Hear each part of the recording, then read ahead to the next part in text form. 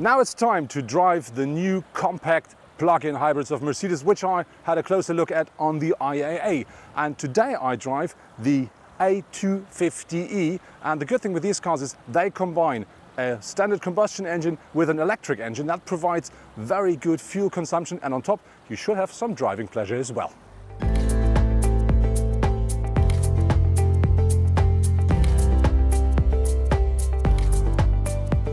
Now I'm driving in my A250e purely electric, and this really feels like a normal electric car, and it's very quiet and easy. And you have to know this engine, that electric engine, delivers 75 kilowatts of power, and that is enough to drive with that car up to 140 kilometers per hour easily.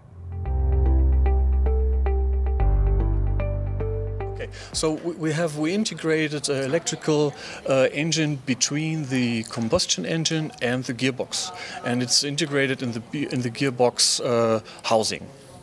So now we're going onto the motorway, and there I can really try to see what the car is capable of, because the system output of these two engines is 160 kilowatts or 218 horsepower, and the car delivers a maximum torque of 450 Newton meters, and they say the car should drive up to 240 kilometers per hour. So we reached the 180 kilometers per hour easily and quick. I have to say that car really runs more than well. Okay, so we don't need a 12-volt starter anymore. So we start directly from the electrical engine part, and first time we use a DC charging system.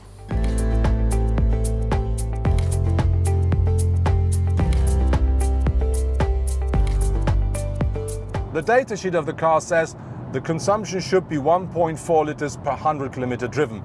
But you have to know that within this calculation they use the electric energy as well. So I think if you're only talking about the petrol you use, you should expect something between, let's say, 4.5 up to maybe 5.5 liters per 100 kilometer driven. But I think for a car with that amount of power, that's more than fair. I do not have to talk a lot about quality and craftsmanship and materials in this Mercedes A-Class, only because it's electric. It is a Mercedes, it delivers what you expect. And the nice thing here is the car comes with MBUX, and I do find in my car the widescreen as well. So this really is a Mercedes I do like, the way I like every Mercedes. Important to know is that you will not only find the new plug-in hybrid in the A-Class as a compact car, you also will find it in the new B-Class, which is then called B250e. But if you think you need more space or you want all-wheel drive, you try to take this fella here, because this is the new GLE 350DE. And as you may have heard, the difference is the D, because that car provides the power out of a combination of an electric engine and a diesel engine. The car offers me the opportunity to change the power of recuperation we use by just using the shift pedals here, which you normally use to shift gears. And so if you use the strongest mode, the most recuperation possible, you have such an amount of recuperation that you really do not need your braking pedal at all. We had two goals in the development. We wanted to achieve more than 70 kilometers electrical range. That was one of the major goals, and the other one was to have a maximum load capacity and volume for the customer. And so we took the volume of the tank and put the battery in this area and shifted the tank to the rear, in between the rear axle. And we had to develop a new exhaust system, which end up in the middle of the tunnel. The A250e features a very clever thing, which is a system that calculates your route if you use the sat-nav. And that works the way that it knows the way you're driving, and it instantly knows when does it make sense to use the electric engine, when does it make sense to use the combustion engine, and when it is the perfect way to combine these engines, or when it makes perfect sense to recuperate.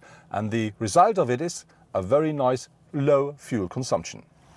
That was my first test drive with the new compact A250e, the new compact plug-in hybrid of Mercedes-Benz.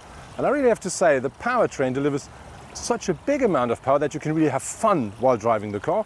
On top of this, you can drive fully electric through the city, emission-free, and if you want, you can drive long distances with a very nice fuel consumption.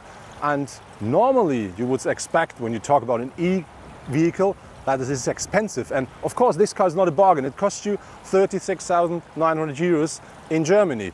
But you have to know the A250 with a combustion engine costs nearly exactly the same amount of money. And I think this one then is the better choice.